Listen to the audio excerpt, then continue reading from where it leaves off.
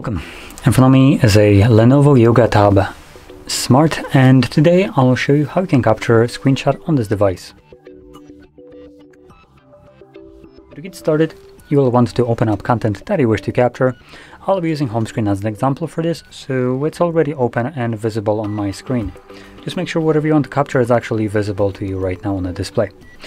And once it is, all you need to do is hold your power button and volume down at the same time. You'll have this animation happen, or however you want to classify this, with a couple options. There we go, that was a little bit more of an animation. Let's try it again.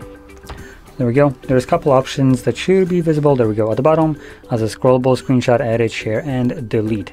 And after a moment, it disappears and gets saved into your photos gallery. So let's open that up just so we can view our screenshot.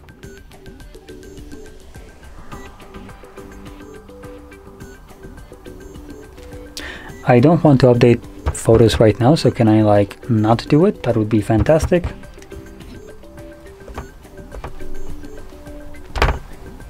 Let's try that again.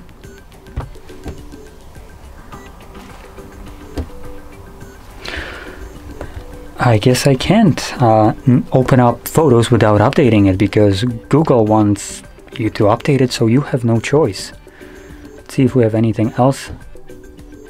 No, we don't. So I'm going to show it a bit of a different way.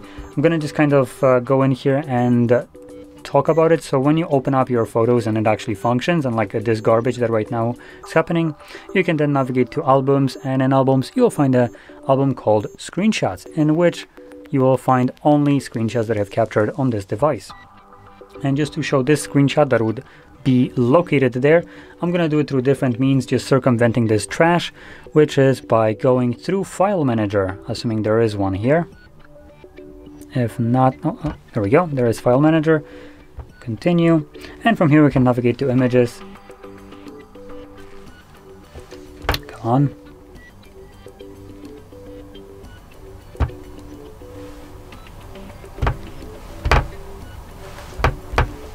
I guess I can't do it because... oh, never mind, there we go. So it was in a different location. So there's these two screenshots I have captured, as you can see.